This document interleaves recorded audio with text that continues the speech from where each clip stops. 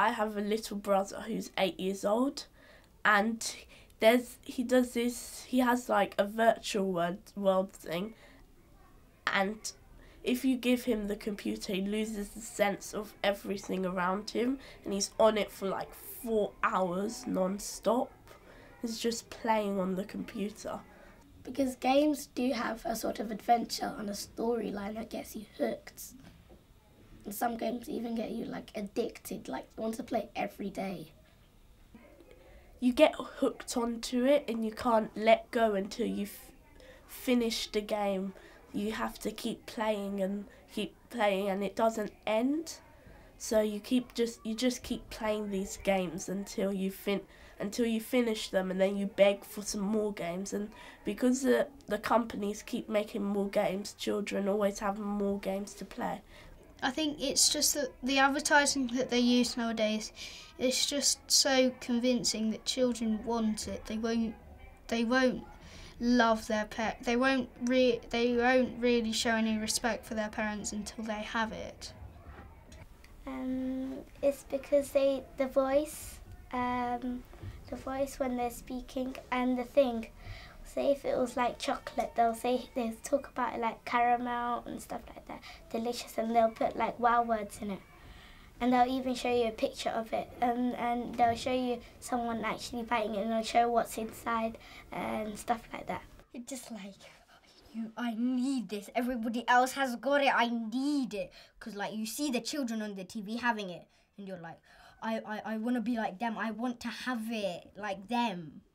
Well, to be honest with you, I have to do chores to get money, and each chore costs like 50p, so if I want a doll for £15, I have to do like 30 chores to get 50p. It's quite hard, but normally I don't buy anything big. I'm saving up for stickers for a sticker book, and they cost 50p each packet. So I normally do chores, and I'm not sure, well, I've got most things really. I don't really need anything else, but I can see it's fake, and that's why a lot of these things around there, they're fake as well. So it's like technology, it's fake. It's not real. Like some technology, it's life size and it's 3D and stuff like that. But to be honest with you, most of that stuff on like the games and stuff like that is fake. Even though like Call of Duty is fake.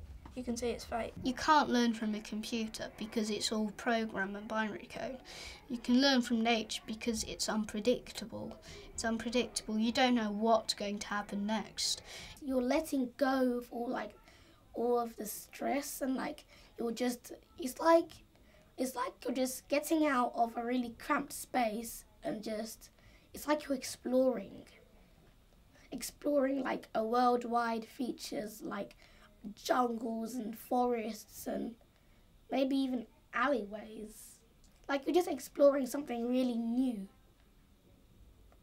Kids, and like everyone, all human beings, they strive for the better, and sometimes they put a goal and say, like let's say their neck's really high, they would say, I want to achieve that, I want to go up there and I want to jump off. Like you want to try something new, so life isn't boring. It's the parents, there's criminal activity going out. So there's maybe murder, there's gangs, there's, just criminal activity. So it really destroys the neighbourhood. And the parents get scared, so the children don't go out. And the recent riots didn't help at all. About dangerous people, and that's probably why parents don't want their children out on the streets.